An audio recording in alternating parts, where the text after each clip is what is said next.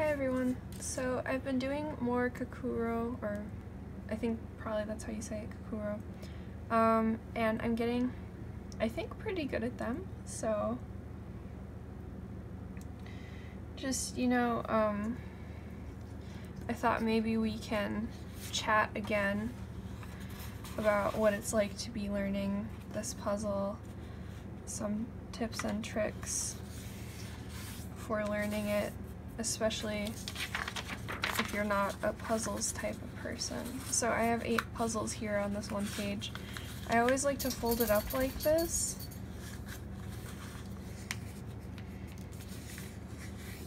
I don't know why. It just makes me feel better. Okay. Oh, it's kind of far away, isn't it? Hang on. Okay, maybe now you can see better. So, let's just see how quickly we can do these puzzles. I'll talk through the first half, and then the second half we can just chat and go. So, like last time, starting with small numbers, I know that 4 is 1 and 3, 3 is 1 and 2, and I know that 11 can't be made using a 1, so 2, 1, 9.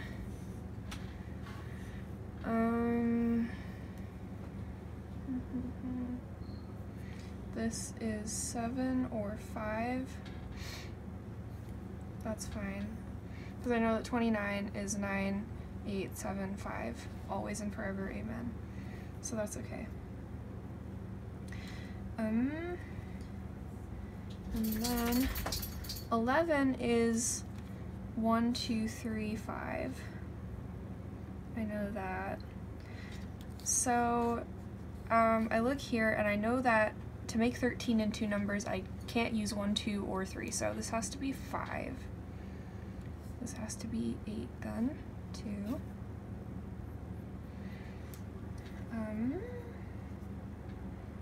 Let's keep looking. So this has to be 1, 2, or 3. I can't make 12 in 2 numbers using 1 or 2, so this is 3, 9, and 4. And I need 1 and 2 still in this column, but there's a 1 here already, so here's 2. Here's 1. I need the same numbers here also, so I see that this can be 1 or 3. I can put 3 here, 1 here, 7 here, 5 here, and 8 here. Okay? So we are done. Let's keep going. Small numbers. 1 and 3, 1 and 3. Can't make 11 using 1, so this is 3. This is 8. 10 is 4, 3, 2, 1. 17 is 8 and 9. This is 4 and 3.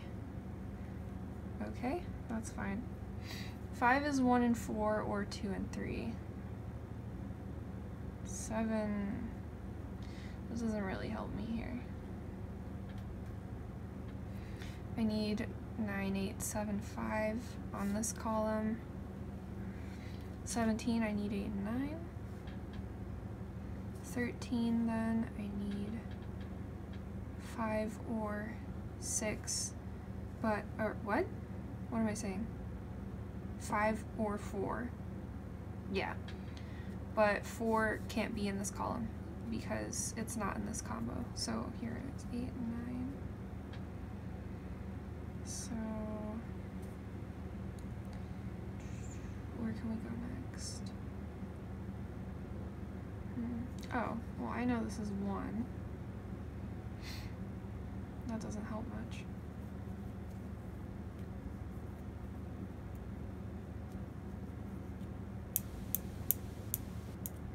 What are we thinking? I get lost in these puzzles sometimes, you know? Kind of difficult to keep track of yourself and your heart. Okay, oh, okay, I need a 9 in this column, but I have 9 in this row, so 9 goes here, 8 goes here, 9 goes here, 3 goes here, and 7. I need 2 here. So now we just need to fill in here. I need 4 and 1 still here. So let's look if this was 4. Right, this can't be 4 because then all this adds up to 20. So that's not right. So this has to be 1, and this has to be 2, 3, 4. Okay, let's keep going.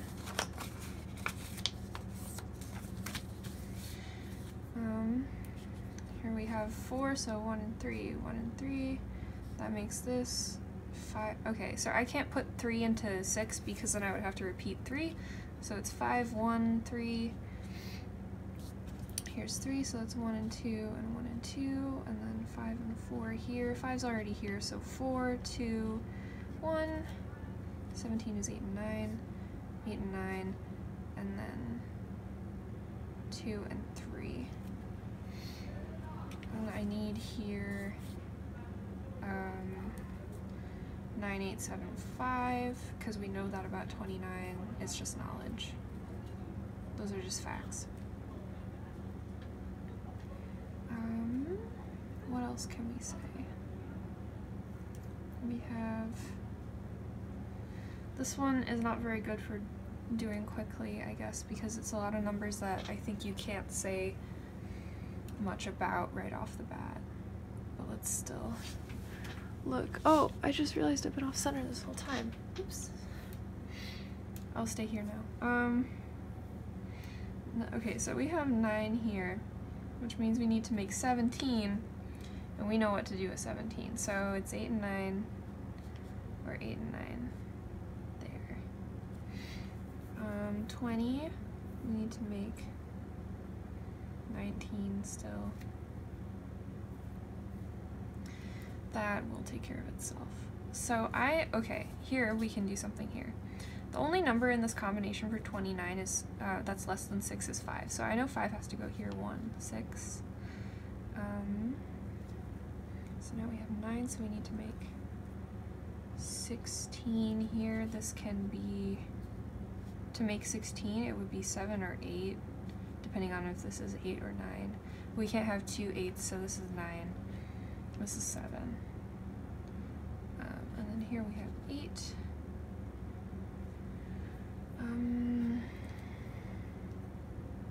Now we just need to fill this section, so 9. I need to make 11, so it's 8 or 9 here. Oh golly. How do we know what to do?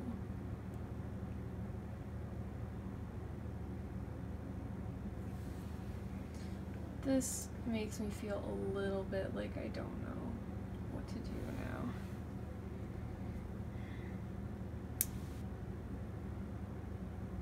Okay. Well, oh, okay, so 8 can't be here, so this has to be 9, this has to be 8, this has to be 9, and then this has to be 2. Okay, done. Are we centered? Yes. Small numbers. The only thing that 3 and 4 share in their combinations is 1. So you can just say that. 8 or 9, 8 or 9, 2 or 3. 3 is 1 and 2, which makes this 7 or 6. 6 is not in the combination for 29 that we know, so that resolves that.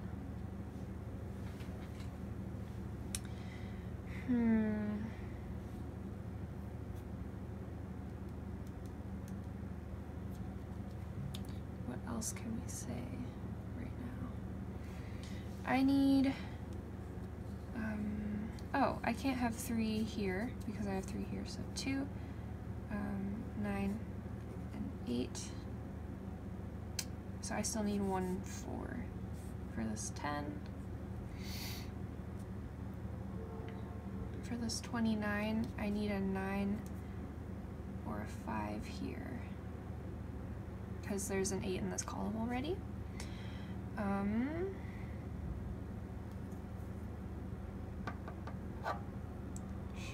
Okay, to make this 14.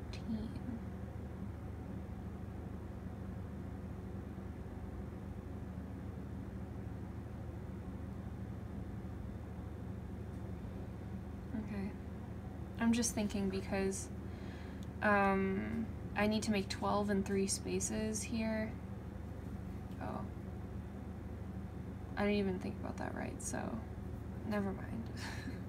Just never mind. 15 is 9 and 6, or 8 and 7. Is that right? Yes. So here it can only be 8, 7, or 6. Here it could be 9, 7, or 6. 7's already here, so it can't be 7 here, so it can't be 6 here. Wait. Can't be. So it can't be 8 here. It can be.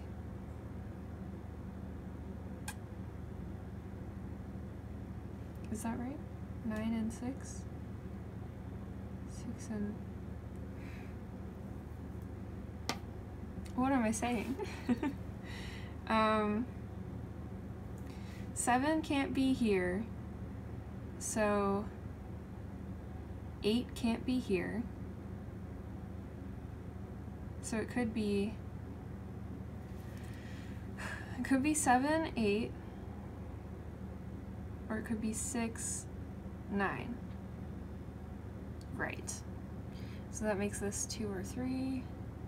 2 is already there, so it's 3, 6, 9. That makes this 5. That makes this 4. That makes this 1. And then we need 8. Okay? So let's just see how quickly we can do the other side. Look at the time on YouTube now and see how quickly we can go, okay?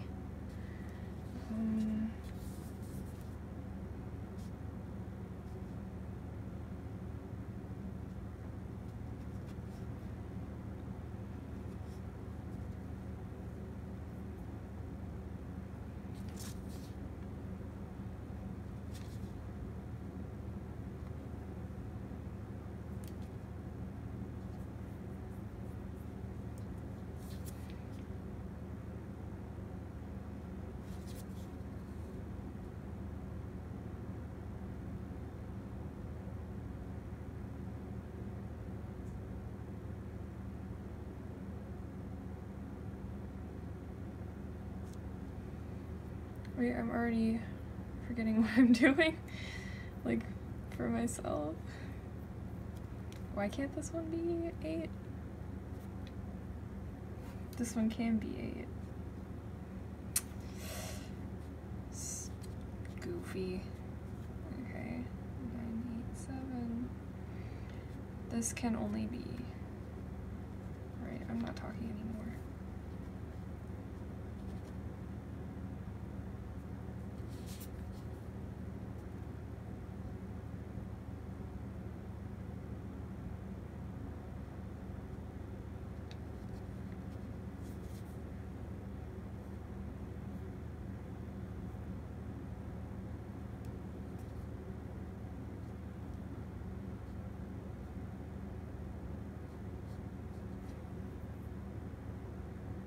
Oh man.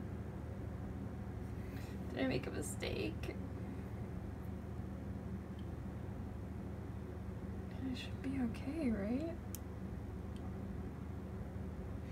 Oh, this isn't 29. I was assuming it was 29. Forget everything.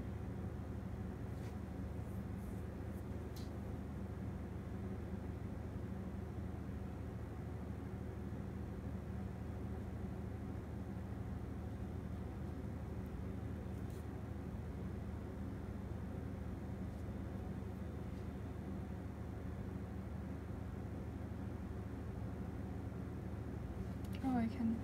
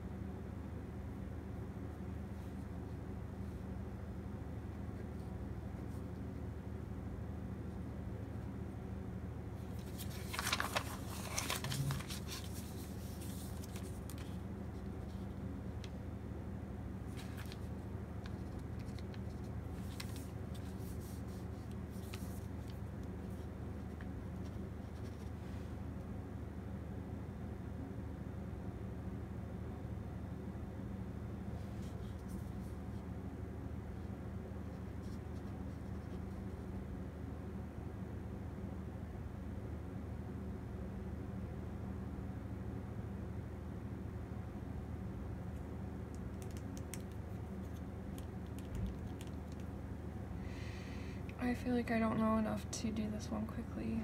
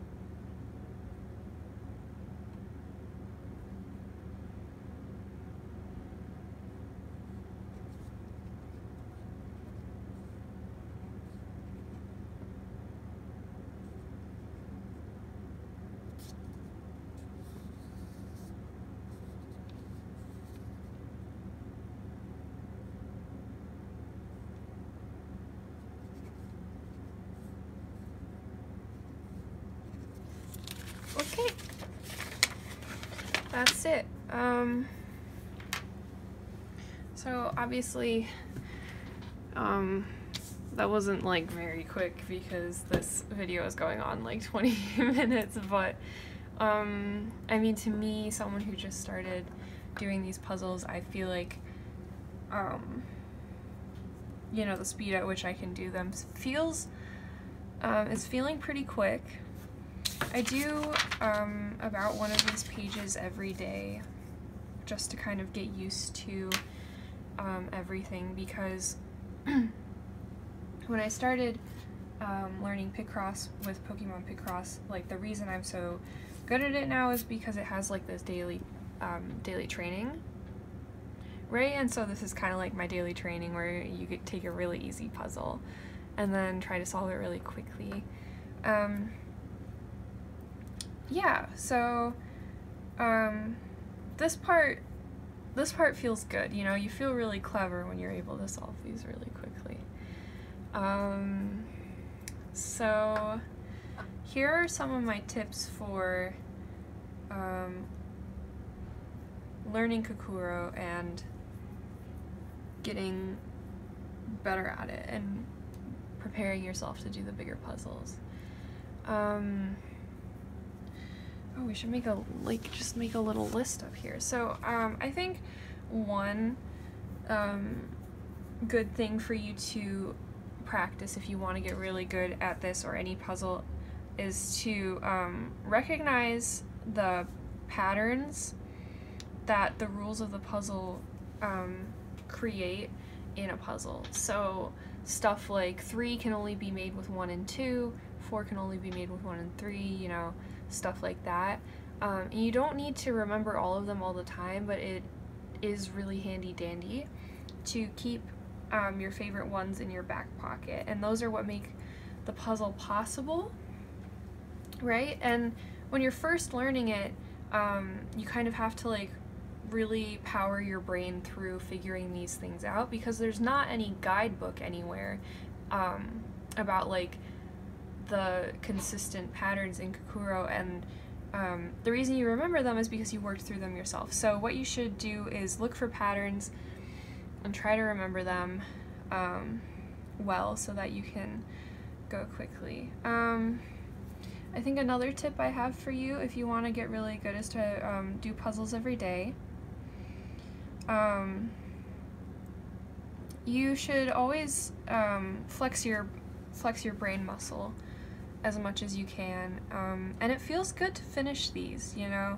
It feels good to like see your skill in that. So you should just, if you can get like a book, like I have a book of puzzles on its way to me, or if you want to just print out like 8 of these, like I do, and just like take it with you, you know, when you're on the bus, work through one. I mean, they take like just a couple minutes, so it's a perfect way to just like pass time during the day, do stuff like that. And so if you're just doing them every day, then you can quickly figure out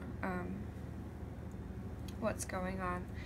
And a third one I have for you is if you really like easy puzzles, and you don't necessarily want to move up to the harder ones, you know, do that. And if your goal is to move up to the harder ones, then do that, you know. Puzzles are about having fun and enjoying yourself, and even if the average person is working through like 20 by 20 kakuro puzzles, if that's what it feels like to you,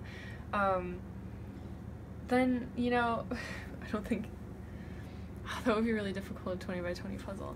But, you know, if that's what it feels like to you, but you enjoy doing the 5 by 5 ones, then just do the 5 by 5 ones, you know? Like, it's all about your enjoyment, and you shouldn't care, you know, what level everyone else is on, or, you know, if people are doing more difficult puzzles than you or quicker than you know, it's all about your personal achievement and, you know, feeling good, solving a puzzle, and just flexing your brain a little bit, you know.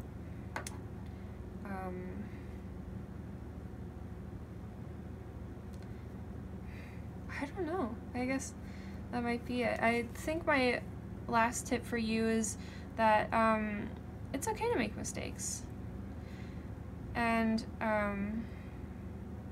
going off of that, it's okay to give up. If you have a puzzle that you made a mistake on and you don't know how far to backtrack, or just the puzzle that you're doing is just so difficult and it's really bothering you, it's okay to give up. I mean, the part of puzzles that feels really good is when you figure out something that was really bothering you about it, you know, when you figure out a really difficult part of the puzzle, and it makes you feel really clever, and that's why we do puzzles, right? But if you made a mistake and you don't know where you went wrong, you know, that's just a pain, and it's not fun anymore, and it makes you feel dumb, and that's not a good feeling. So if you do that, you know, don't be afraid to make your mistake. It doesn't make you bad at puzzles, and it doesn't make you any less of a good puzzler, right? And don't be afraid to give up if it bothers you, you know?